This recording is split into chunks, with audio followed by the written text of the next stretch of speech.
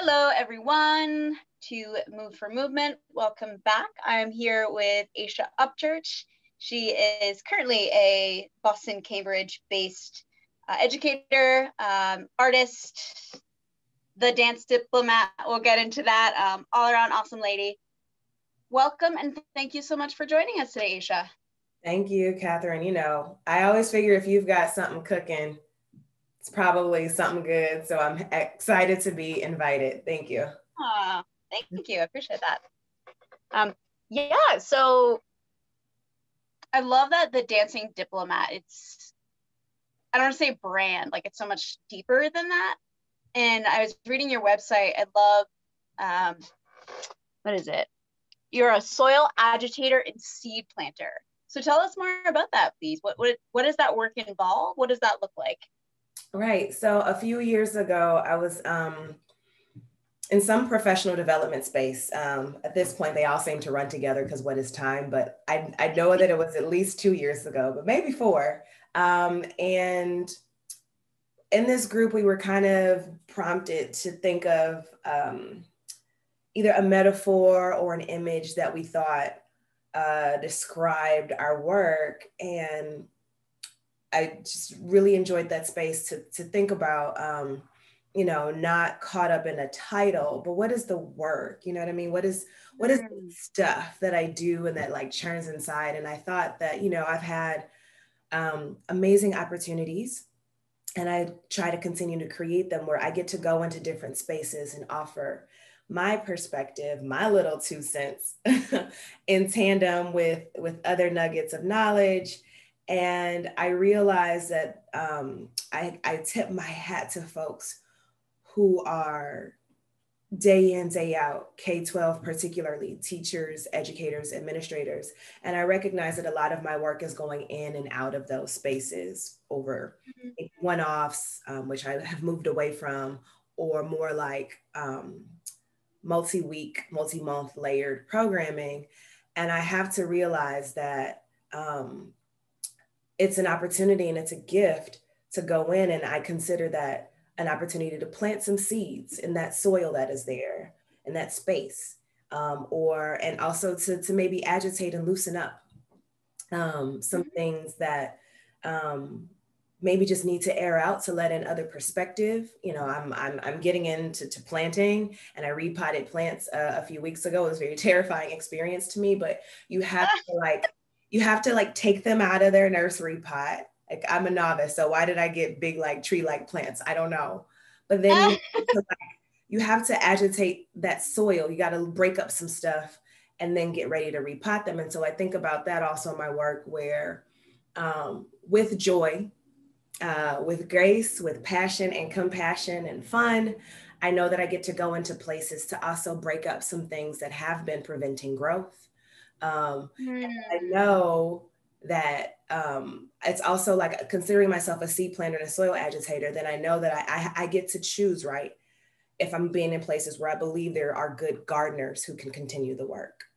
And so I have to understand my work in tandem with communities who like are inviting me in. And I have to trust that they are partners. They're those gardeners who are going to keep going after I'm gone. And so that's kind of why I describe myself and my work that way. And it's not because I don't believe in staying somewhere and being planted. It's not that. It's that I think at a certain point in life, you got to go, look, I've been on the planet for a minute. Instead of trying to push myself into a different type of hole, how can I really frame what I do in a way that embraces my gifting to be in and out and in between spaces without necessarily being firmly planted and staying there. I love that image of agitating the soil and then planting, and how both are necessary. If we think about dominant paradigms, right? Here's the packed soil. In order for things to change and for growth to happen, some of that's got to be churned up, right? I mean, I'm telling you, I love that image. I think I accidentally maybe didn't understand how to repot one of my plants, so it might be transitioning on to another place. However, it did have a moment of relief, I can tell, but I think I just that was on this last name. But again, you know, you gotta sometimes loosening stuff up. And I will just say lastly, when I was in that workshop, I don't know, I saved the image somewhere, but the woman, one of the women who was facilitating that space, she drew this image of me, of planting, of flowering. And I was just like, that is it. That is it. So yeah, you know, got to break stuff up to plant sometimes. Love it. And also, you know, in Western culture, what do you do? Right? These titles, like you were saying, like the titles, right? Versus being, right? Which involves action. But I am a soil agitator. I am a seed planter. This is what I do, what I do, but also who I am in that sense of doing and being versus title. Yeah. And so I think that's super powerful. I think I was in Guatemala, and there the question is asked, I think it's a qué se dedica, or like, to what do you dedicate yourself? I was like, that also, I think that was also in the time where I was like, I don't dedicate myself to a title. And so to think about, like, instead of asking people like, what's your job title? And like, what do you do in this very like dismissive, just tell me your job title exchange, they're like, what are you dedicating yourself to? So that also prompted this shift. Yeah. I love that. I love that. I love that. I love that. Yeah, I was also curious reading about your bio and your website about you're in this place, and I believe it was sophomore in college, and you're like, I love international relations. I love dance and the arts and theater. I got to make this choice. And then you're like, no, I don't need to make this choice. I can combine my passions in the sense that they are both my part of my life and, you know, what I do in my life. Yeah. So I feel like many people at that stage of life, you know, young adulthood, and you're like, what am I going to do with my life? Are there, right? They have, you know, two or more passions. So how might you advise people at that stage, you know, with your own experience or just sort of generally your perspective, how you find something like what you do as a dancing diplomat to bring sort of things that you might not think are interrelated, but they really are? Yeah. How might you guide someone like that in that place? You know, I'm always cautious to say, like, I don't have answers. There's some things I feel like I have an answer on, but I can offer a response, and I can offer a provocation, or, you know, I will say my friend, I was stressed, and my friend was like, don't worry, you'll do it all. You'll be a dancing diplomat. And in that moment, I still couldn't figure it out, but I just knew from a very technical standpoint that for me to have switched majors at that point, because I did this thing where I was like, no, I'm majoring in international relations. I knew that coming in. I declared early. So I've been masterfully manipulating my schedule so that my gen eds are also specializing. And so if I were to change to musical theater, which is what I was thinking, I would have needed some more time in school. And I didn't have money for more time. And so she said that so certainly, and like, but so certainly, that I was just like, well, yeah, no, I can't change my major. But okay, so I figured out how to keep taking dance classes, which got me into the community dance scene in DC, where I was at the time. And it all kind of eventually it came together, and actually not after a lot of time, but I think what I would offer folks are three things. One, this is the agitation part. I think it's wholly irresponsible of colleges and universities to ask 18-year-olds to declare what they want to do. Like, I agree. them have barely scraped the age to vote. You know, their legality as an adult is like very technical. Just there. Yeah. And it's a lot of pressure. And I have some young people in my life who are feeling that pressure, and it really makes me so sad to see them like flustered and trying to figure it all out. So one, I think I offer that for folks to go, if you're feeling a little like just overwhelmed, it's not you. That is the design that also needs to be interrogated. So one. Second with that is, I think, and I say this, I teach graduate students now, and I really have this perspective after being in school as a student for a lot, and now as a lecturer. college really is a group project, and it's Mm. preparation for more group projects, because mostly in life, you're going to have to be working with people. Like, you're going to have to work with people, and people come from lots of different lanes. So understand that the curriculum of college is not just about the classes that you take. It is about how are you able to work with people. I know this sounds trite and like some after school special that you've heard before, but like for real, the learning is, how do you talk with people? How do you learn how to talk with people? How do you learn about your own communication? And how do you deal with like tasks on a timeline? So it's a group project, and I think it's the most realistic thing. All those group projects are the most realistic thing the college can prepare you for. And this is again coming from someone who did a lot of school. So leave yourself open to making relationships with people in classes and professors, because that's going to help. The last thing I will say is, I think that tragically, coincidentally, what COVID and what I like to call COVID ed has revealed is something that I think has been happening for a while. And like really unless you are really, really specializing, mostly everything is super transdisciplinary and interdisciplinary and multidisciplinary.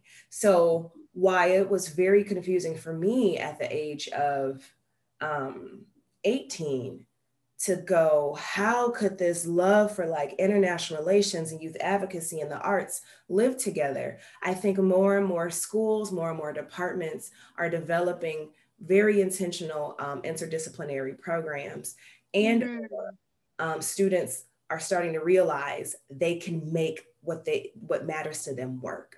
And so I would say for folks to realize that there is a shift happening. Like the truth is, unless like my oldest sister is the only human I know who knew from childhood that she wanted to be a doctor and is a doctor and didn't deviate. I wanted to be 50 million things. And that's real. And I think unless you know with such certainty that you are one of these very specialist type of people, and even then, right, embrace the truth of the world, which is it's a multidisciplinary group project at all times. So take the arts classes, take classes that you didn't think, like if there is an amazing professor coming for one semester to your university who you'd love to glean from them, do that. It's not going to bite you in the butt. What will bite you in the butt is if you shutter away all the actual real learning because you're so scared about declaring a major.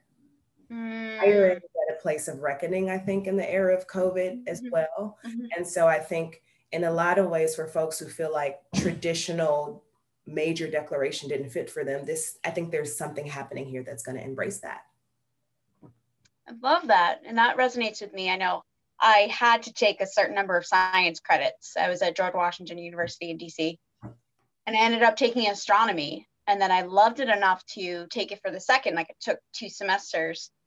And I was so inspired by at least the aesthetics of it and just the energy enough to, my senior choreography project was about outer space, essentially, just these grand, like massive, like black holes and galaxies and all these, like, because I was just so I found inspiration in something that like dance and astronomy you don't like, but I found that connection that inspired me. So I love that. It's there. Yeah. I mean, I can say, and I've met folks who are doing this type of programming now, particularly like dance and physics and dance and STEM.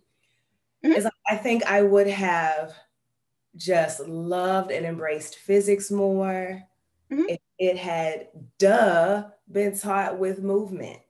Like, let's figure out how roller coasters work, but we are these like machines every day, all day, and I'm just like, yo, that would have like did something else. And so now like through art, I can like explore that. But again, these things are not disparate at all. I think these old norms of what schooling has to look like and this pigeonholing of people is being eroded. And I'm here for that agitation all day.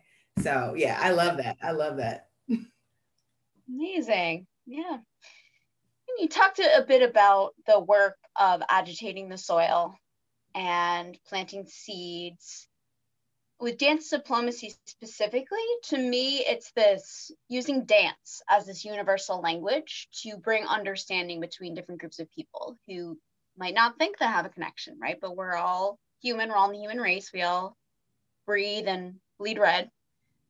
Is that, I'm wondering how you see the work. Does that resonate with you? I wonder if you could go a bit into that. Sure. Yeah. I mean, at the so the long and the short of it is like, yeah, that's resonance, and that's I think the thing. I think what dance does in a way, but I think also music. I think music and dance are so, they're almost conjoined twins. Mm-hmm. Is that they create contact zones. And I'm blanking on the scholar that came up with this language. I want to make sure I'm citing. But absent of contact zones with actual humans, not the theory of them, not what you read in a book or online, you can miss opportunities to actually understand what is universal about humanity and humans, and then how to see, appreciate, and I say diversity in like a really meaningful way, and not like some performative checklist diversity, but like you can really see diversity. You can realize some things that maybe were planted in your nursery pot that needs to be broken up and let go when you have these contact zones with people. And when you have folks who are skillful in leveraging those spaces. So, I've written about like how hip hop dance, I will say, hip hop music, hip hop culture has such massive appeal around the globe. So quite literally, you can put on a concert in country X that is a hip hop concert, and you'll get people from every nook and cranny of that country, neighboring countries, wherever, to come out. And that's cool. They're in the space, and maybe some things happen because of who's next to you. But then I go, when I'm in these spaces, particularly the opportunities that I've had through the State Department as a cultural envoy, is I'm also trying to learn. I'm going, hey, we're all in this space. We could also leave, just taking a dance class and leave, and there'd be no deeper interaction. So what's the way to be intentional around crafting a way for us to see each other, for us to talk about issues that plague humanity writ large from our different perspectives? So for instance, I was invited to go to Guatemala to work with different organizations and young people around misogyny and sexism. And so I'm very aware that in the US, I am a Black woman, and all that is read, that is read as. I also know that when I travel abroad, I am American first to a lot of people, and then I'm Black, and I'm a woman, and that is a different type of read. So when I'm going abroad, I'm also in a place where I've done some interrogation and some reflection, where I am trying to subvert any of that US exceptionalism. And I came in from the US, and I'm gonna wag my finger and I'm gonna tell y'all about misogyny. Because the US got it figured out. Is sexism and misogyny is something that is a global topic. And so in that space, we were able to have a beautiful conversation around what that's looked like in the like very benign pedestrian experiences of folks in Guatemala and folks in the US from our experiences, and what that means as the world, and how does hip hop either open up avenues for exposing that, flipping it where places where it's not addressed it. And so I say it would have been one thing, not saying that I know anybody who's done this, but I feel like I know there's one thing to just show up somewhere, do a cool thing, and leave. I don't think, and I talk about this, I don't think fun and consciousness are mutually exclusive. And so I have been talking about this conscious fun framework. Like, we can have fun, but we can also like do a little bit of agitation, and they don't have to live opposite of each other. Because I love humanity and I love hip hop culture, I don't want to do it a disservice. And I also don't want to pigeonhole myself as some trope of some like American showing up and telling people what to do. And so all of that for me is the nooks and the crannies of what is diplomacy. And while that that 17-year-old me who was going to college and like, I'm going to be the US ambassador to the UN. And I was thinking about diplomacy from a state level, right? Like that was like my legit, I was like, I'm going to American University. This is what I'm going to do. And then it shifted because I was like, old people kind of suck sometimes because they're set in their ways. Like, where do young people be fresh? You know, maybe, you know, so I think diplomacy doesn't have to mean these protocols that people at the state level, heads of state level are going through. And then that's what the rest of the world lives by. I'm going like, diplomacy is like, how do you listen? How do you unpack yourself? How do you create those contact zones? How can we have fun and learn with each other, see more deeply into each other and ourselves? And the arts are an amazing tool to facilitate that. And so that for me is what is happening when I call myself the dancing diplomat. That type of soil agitation, seed planting, deeper communicating, nuances, that's the diplomacy. The dancing is the vehicle, right? Because that's like such a primary language to me. So yeah, that's what that means for me.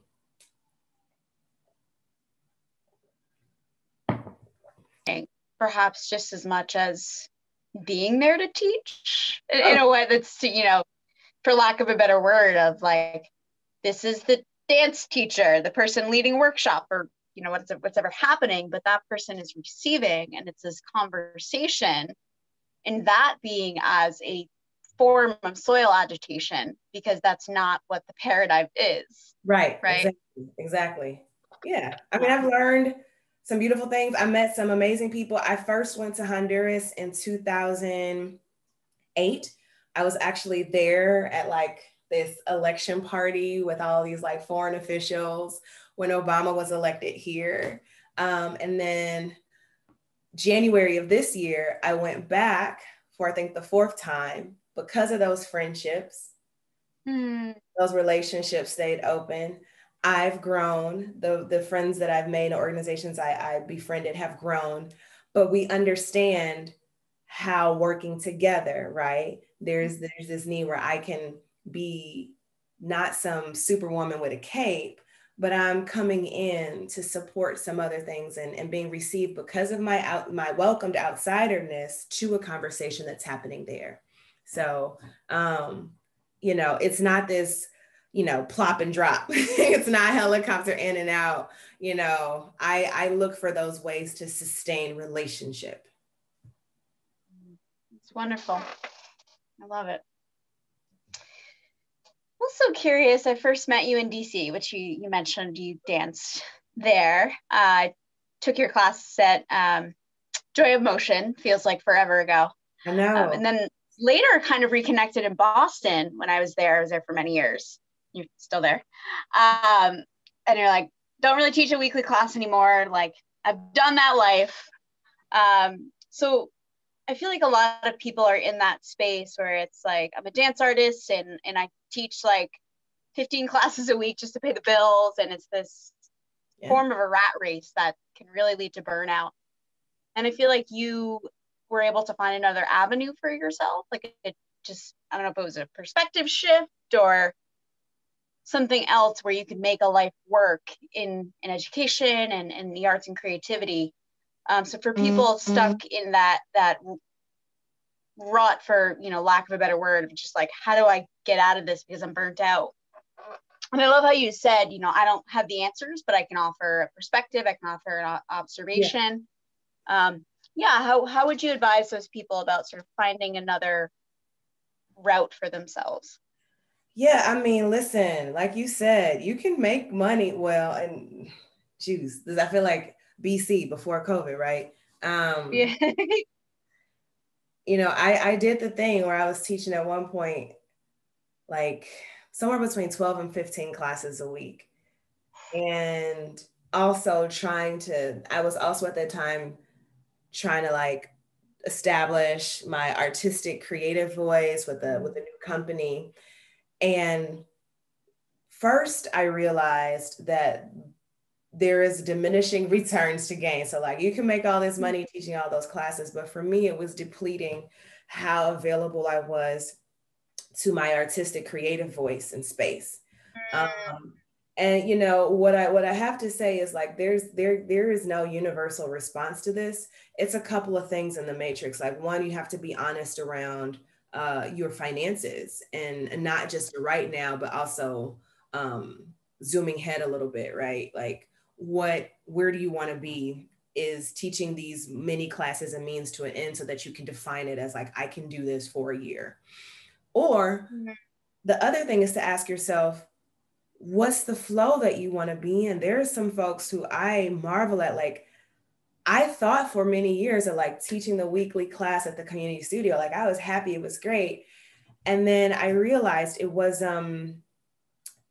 I had more of a curiosity around developing curriculum with people who would definitely be there week in and week out. Mm. And so I had to recognize I'm not mad at the studio. I'm not mad at students because there's ebbs and flows when your class is like super, super, super full and not. And then there's more classes popping up other places. I was like, it's not that. I had to realize that I needed a different space because what I was trying to do was going more towards this, a deeper educational space about the craft that I couldn't quite Mm. a weekly class at a studio. And so, you know, listen, the dance world is also like 3 degrees at most of separation. So somebody invites you in to be a guest. They know that you know, I pride myself not on a lot of things, but I pride myself on like finishing well. My mama says that. And so I don't have bridges that I've burned. And it's not because I'm a people pleaser, but I also realize this community is small. And so if I want, you need your work to be able to stand on itself as well as like Mm. people like hype you up. And so I knew somebody invited me in and I had a conversation about them with like, yeah, I'm a little bit more curious about the college, the higher ed space, that I knew that they could also see this work. They knew that I could learn like how to shift to that system. And so for me, that was my path, realizing something was shifting in my goals as a dance teacher that weren't fitting that particular environment. Works for lots of Mm. people, it wasn't working for me.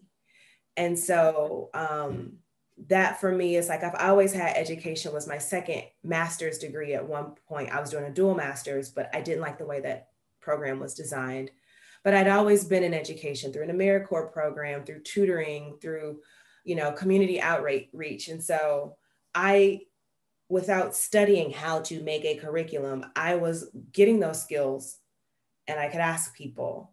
And so when the opportunities opened up for me to be like, hey, higher ed, would you teach this class? Would you teach this class? You know, be an adjunct. I was like, this actually feels like the better sandbox for me. And so folks Mm. have to ask themselves, and you have to keep asking yourself because you're going to grow. Who I was at 21, thank God, is not who I am at 40.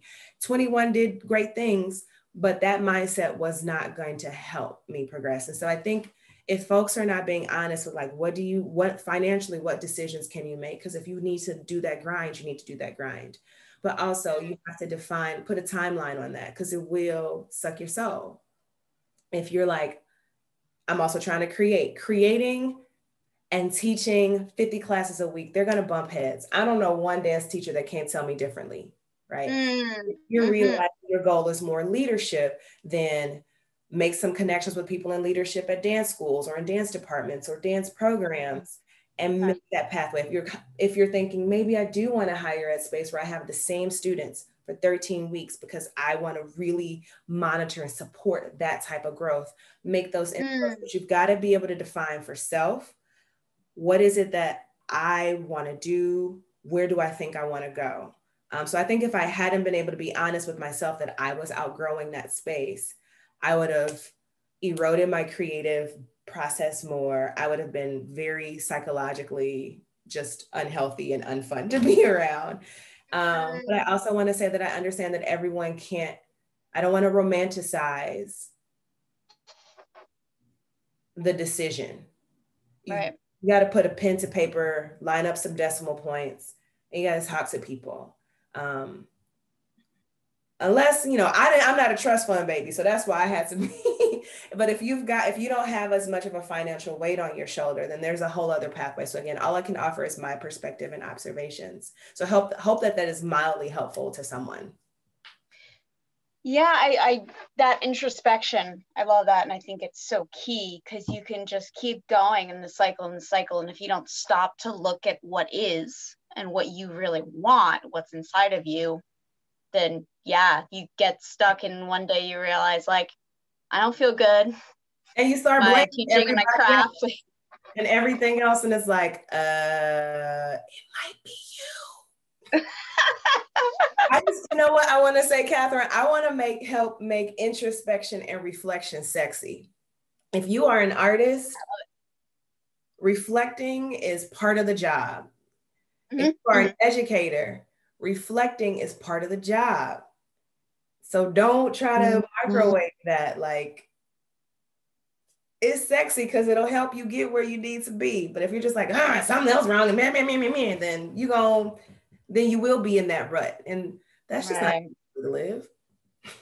Right. I love it. I love it. Yeah. And that leads, I think, nicely into you also, like you said, you're a lecturer at Harvard. And you're in this higher education space. You talked about being with these same students for 13 weeks and really nurturing their growth. So I'm wondering about creative practice in higher education. Like obviously there's dance degrees and dance classes, right. But how that relates to like an actual like creative life in the real world and how those intersect for you. And if there are challenges, like you spoke about, you know, that weekly class life, teaching 15 classes and then trying to create also, and how that's challenging. I'm wondering about how that balances for you now, like how that might differ, or I'm wondering how you could speak to that. Yeah, I mean, the other thing is, I like the academic calendar. I've been able to really take advantage of the summer, quote unquote, off, which is not like a 3-month beach vacation. One, I can't afford that.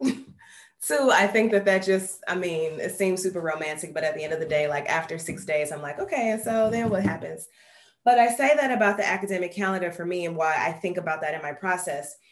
What I do in the classroom, what I do in the stage, in the studio, for me are just different earrings on the same face, right? Like it's just different accessories, but it's the same face, it's the same head. And so my practice as a lecturer really informs my creative practice, because those things that I'm learning as well from students and from the design of the learning environment give me fodder for like, how does this intersect with questions I have been asking myself? Or like, there's so much social commentary in my classes anyway. And a lot of my work like picks up on social commentary topics. And so for me, they are research processes for the other. So the professor classroom is like some type of research practice that informs Aysha on the stage.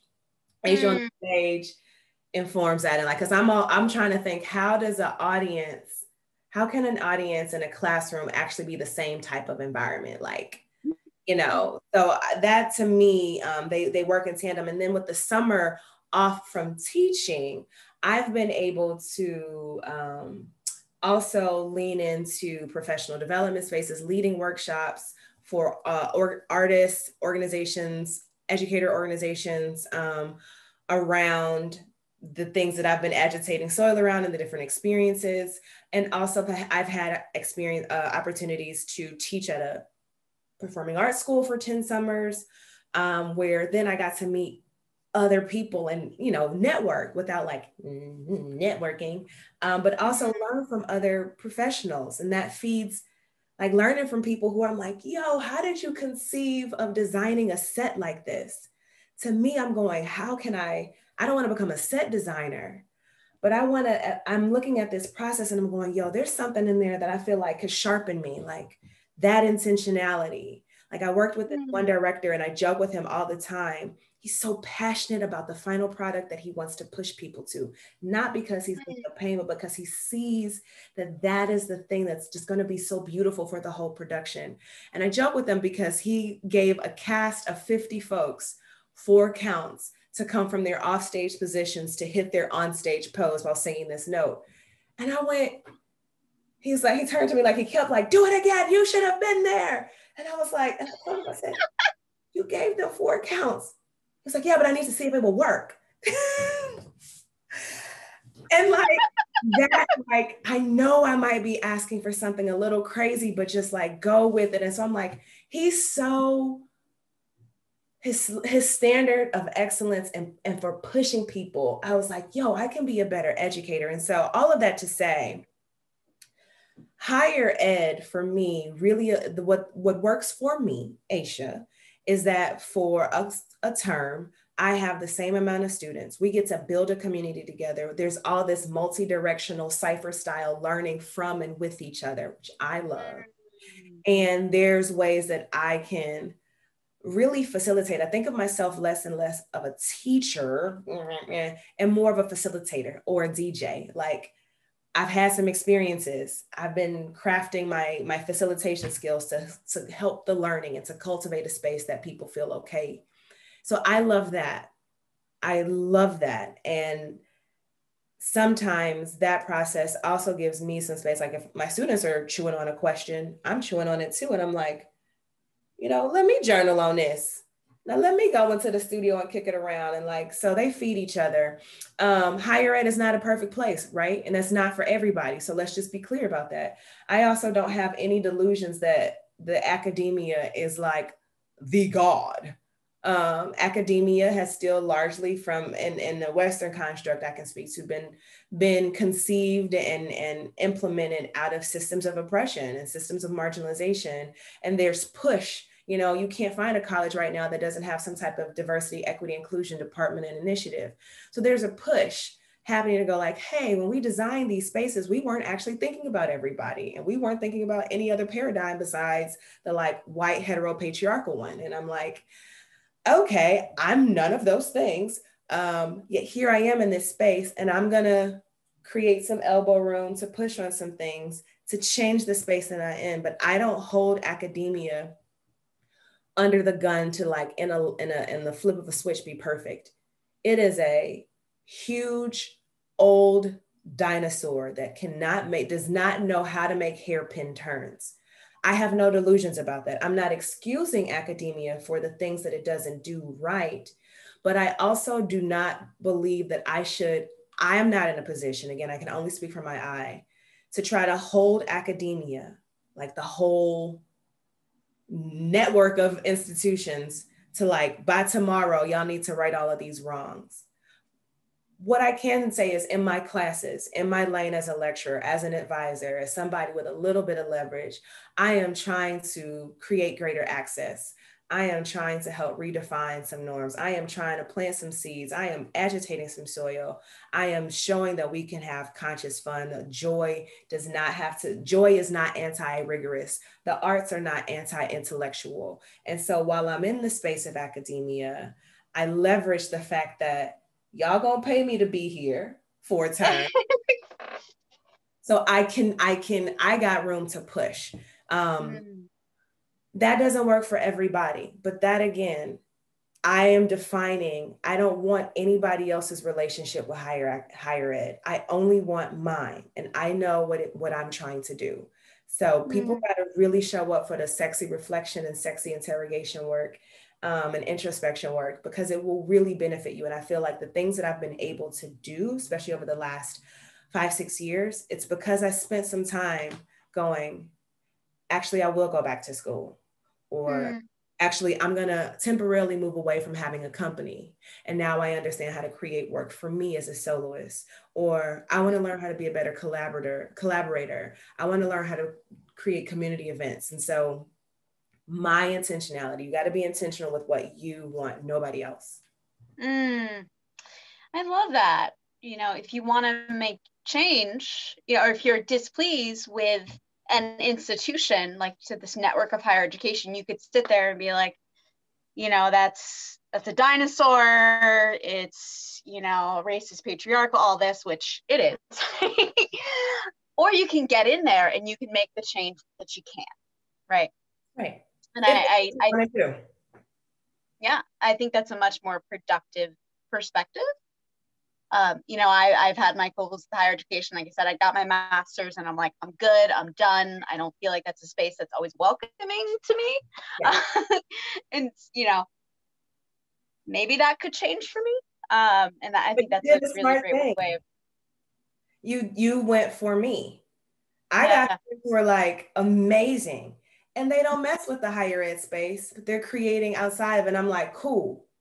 So I'm here to, I also think one of the things we have to do when thinking about, you know, movements is acknowledging that there are, like, all puns intended, there's different moves to the movement. There's different ways it's gonna look, right? Like we are all not gonna do the same two-step in the same space. But I'm trusting that my folks who are outside the academy are getting it. And the folks who are inside and understand that we are agents inside, we are getting it. Folks who just want to be like taking up complacency, taking up space with complacency, they're actually not who I stand shoulder to shoulder with. I understand with that type of complaining or like the inability to go, you know what, this environment isn't for me. Let me remove myself. But I hate this environment, and you keep showing up for it. Like, come on. So anyway, I appreciate this. I hope people hear that, like, from your story though, like, it can't be prescribed. There is no way. That's why I think I'm careful with the things I do have an answer about. I'll be very clear, but I will not prescribe my experience to be the one for everyone else. What do I think are absolutes? Racism is wrong. Sexism is wrong. Ableism is wrong. On down the line. That's not up for debate. That's an answer. Right. How do you respond? If we think about respond as a verb, as a process, like what are the ways to respond, right? So yeah.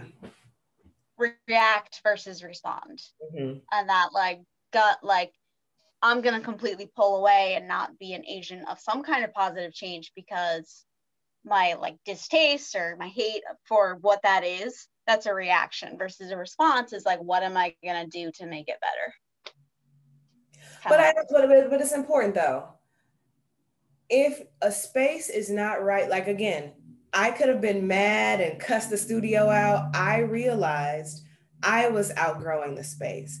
And me, a couple little things that I tried to advocate for, I realized my well-being and the impact I could have will be limited here.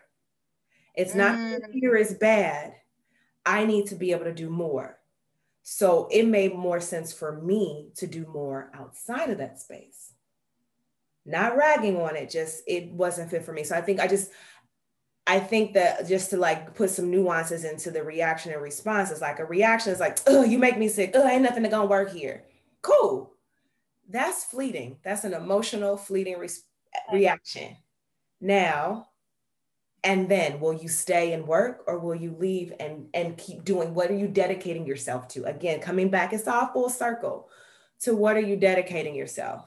I'm not dedicating myself to trying to fix places that will not move. I'm going to dedicate myself to work of liberation and joy, of fostering curiosity, of helping people feel more present and liberated in their beautiful bodies and movement. I'm not here to like make, like even at Harvard, I'm not at Harvard to make Harvard change. Harvard started in 1636. Harvard got years on me. I'm not here to change all of that. Yeah. I take my lane, know that I'm working with other people. You know, so we just, the movement, I don't think is singular in how, and the different approaches that we can have to really shifting things. And so, folks, again, that's, but you got to show up for your own sexy reflection work. Make it sexy, put some sexy music on and get reflecting. Yeah, the sexy reflection interrogation, that's part of the response, I think, that you're talking about. And that's key. All full circle. I'm gonna love it. I know we're way over time. I get so passionate. No worries. I could talk to you forever. What do you have coming up that audience members can support, Yeah, look so for, get excited about? So I, 3 years ago at the Harvard Graduate School of Education, launched Hip Hop X, which is an initiative and a project to design programming that is educational, that provides experiences to explore and experience hip hop culture, arts, and education. And so once a month, every third week of the month, we put on a week-long conversation series. So it's happening actually now this week, November 16th through 20th. We are in the middle of Hip Hop History Month, but we're taking our week to focus on women and femmes in hip hop, so Hip Hop Herstory Week. And so if folks want to go check out Hip Hop X on Instagram or me on Instagram, you'll see the information there. But 7 to 8:15, it'll be a live webinar, but we also record and post on website and our Facebook pages. So Hip Hop X Lab, Hip Hop Herstory, a lot of incredible women folks in hip hop this week. So that's what's happening most immediately. And again, that's every third week of the month. And then, you know, I'm still figuring out how to be this like artist who does things on the virtual streets, but I just dance in my living room every morning in the meantime. I love it. I love it. Well, thank you so much for joining us. That's so much to chew on. And we'll put all those handles and such. People can stay tuned with what you do because it's all amazing stuff. If there's anything else you want to share, please go ahead. No, I'm good. I just want to say thank you again. I hope everybody every day just move for yourself, drink water, and when you need to unplug, unplug. I love it. Introspection. Introspect because it's sexy. Sexy. I love it. All right. Thank you so much again for joining us. Thank you everyone for tuning in. Please remember to like, subscribe, throw us a comment, throw us an email, and have a great day. Introspect because it's sexy. Thanks, everyone. Bye-bye.